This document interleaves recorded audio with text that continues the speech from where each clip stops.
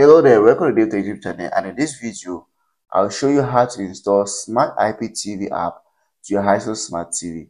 This is quite easy. If you find the video helpful, make sure to like, subscribe, and share for more important videos like this.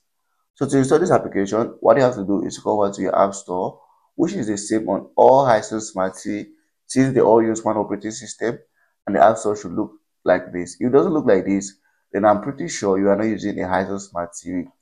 So what you have to do, go over here and just type in IPTV. Since we're looking for smart IPTV, once you type in that, you are going to browse through to see what we're looking for, and here is it, smart IPTV.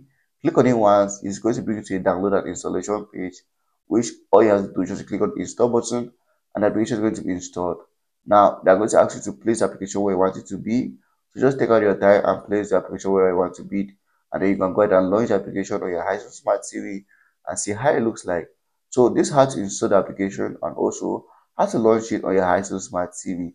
So if you find the video helpful, make sure you like, subscribe, share for more important videos like this.